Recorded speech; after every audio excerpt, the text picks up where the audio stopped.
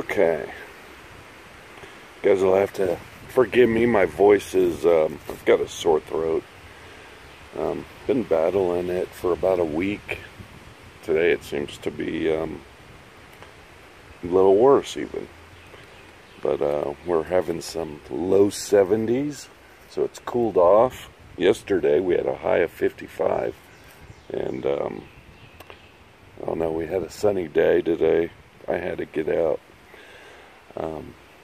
Went and picked up a new PTO shaft for my tiller, since the original one, when they sent it out here, when they delivered it, they had pre-cut it, and I think they pre-cut it forgetting that I had the quick hitch. So I used to run my trailer hitch 3-point, and I think when they delivered it, I probably had that on, so my top link was pulled back, pulled all the way in, and so it worked. Last year, same thing. When I swapped out to my quick hitch to put on my tiller, I think that my top link was turned in. Last year, I did notice as I was tilling, it did come apart on me, the shaft. But I don't till a whole lot, and I was pretty much done, so just, I don't know, I didn't think much of it.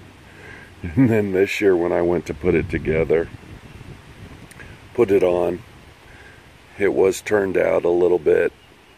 The top link was rotated longer, and you know, the two pieces wouldn't even go together. So I realized I need to get that thing swapped out. Called up my salesman, Brian, over there at Cahaba Tractor, and he said, sure, you know, let me see if I have one.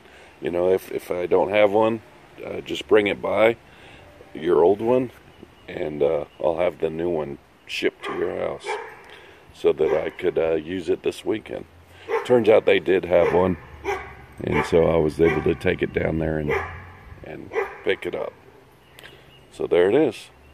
I'm gonna have to figure out whether or not I need to cut it or not.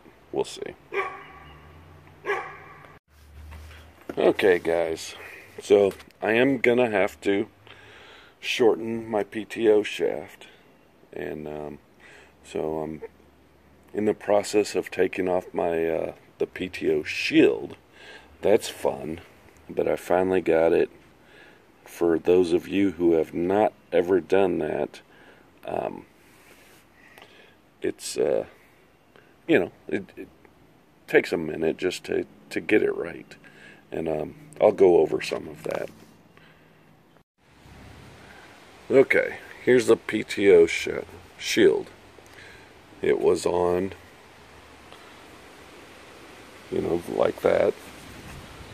This section was pushed, slid up all the way up to the edge. And what has to happen is you've got to use a screwdriver into the holes. You can see, and the holes line up. Should have used the tripod, to where you'll be pushing these tabs in. And what you're trying to do there, I'm going to just take this off.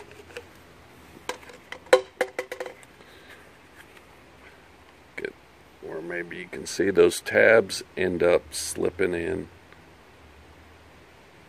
There, I think you can see right there. Maybe I'll set this down and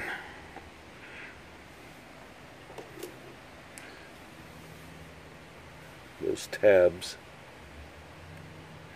fit right up in there, and so you can see the hole right there. You're going to push the tab so it's not caught right there, and then it frees the collar up. Took me a while to figure that one out, and just to get it just right. for me, you know, kind of knowing how it works and how to apply my pressure and such makes a difference when doing it the first time. So hopefully that helps someone else out there taking these collars off for the first time. Okay guys, so now that I got one collar off, I'll show you how to take off the other side, and I'll try and do it live for you. And now that I know how it works, how it latches in there, hopefully it won't be as difficult. Try and adjust the camera so that you can see.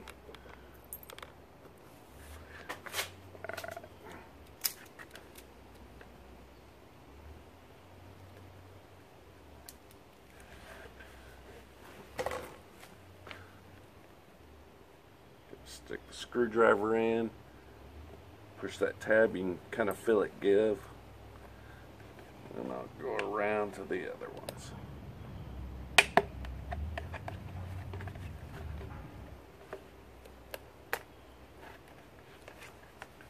Try and do this with each one.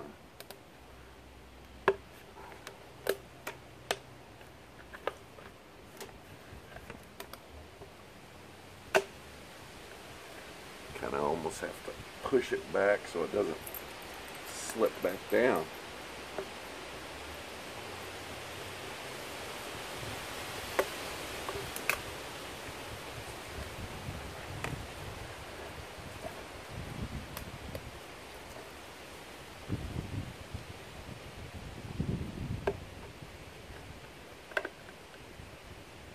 So if anyone's out there knows a trick to this, please share it for other people in the comments. Oh, there we go.